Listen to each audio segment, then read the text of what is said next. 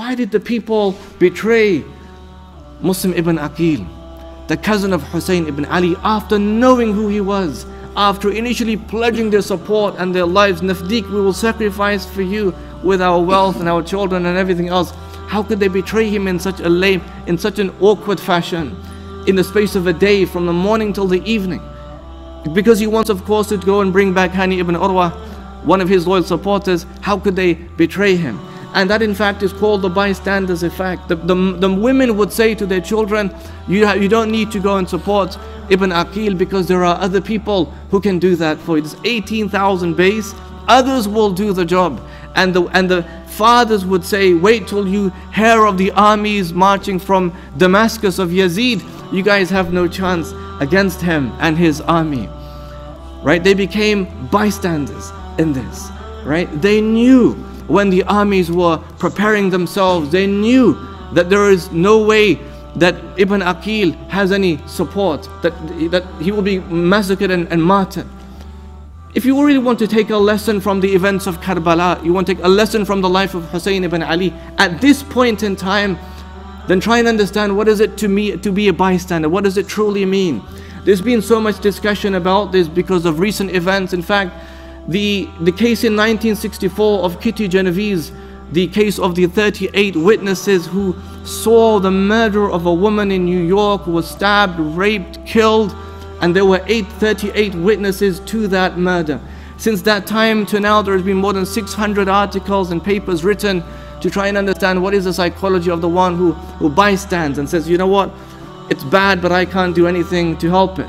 And people like Philip Zimbardo, in his analysis from the Lucifer's Effect, How Good People Turn Evil, has explored this. From his analysis, there are like two things, and there's obviously more, but he says one is this diffusion of responsibility, where you think, well, I know it's bad, but there's a lot of us and other people can do the job. Like we see images of human suffering, we see Muslims starving, we see Muslims being killed, and you think, well, I know it's bad, but the ummah is so big, maybe other people will take the lead and do something fantastic. Maybe this will happen, maybe that will happen.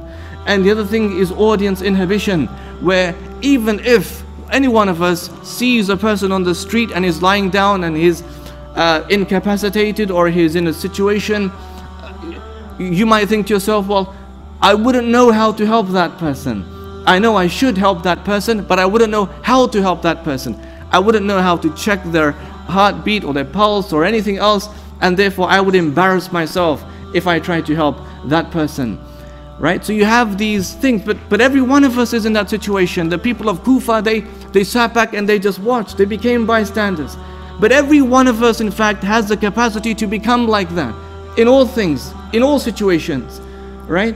But we look back and there's been many cases in human history like that. That's only one example. People speak about the case of Chandrashekhar in 1993, where a girl was 12 years old, but she was taken from her home and she was stabbed, but the stabbing didn't quite work. Then she was strangled, but that didn't kill her either. And then she was set alight, and there were witnesses to that. There were people who were part of the group that inflicted that pain on her, who didn't take part.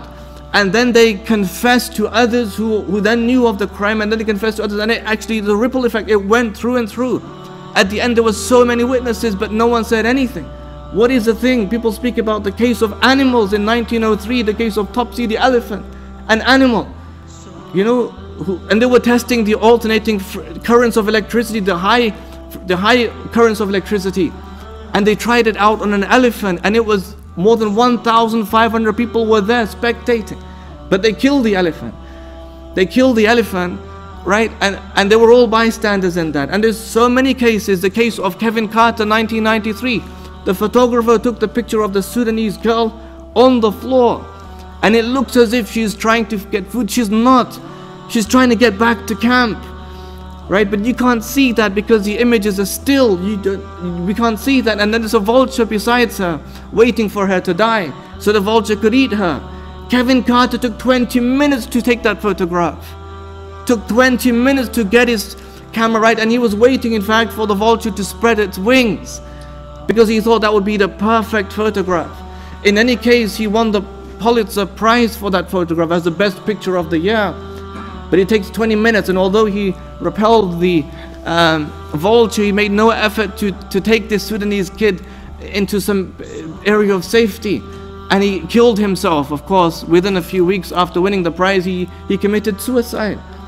But he too then was a bystander. And even though we think, well, what an awful picture, look at the irony behind it. The one who took it was by himself a bystander. And we all have that human capacity to become like that, right? To become like the people of Kufa, who were bystanders and they betrayed Muslim ibn Aqil, and as you will learn, they betrayed Hussein ibn Ali radiyallahu anhu.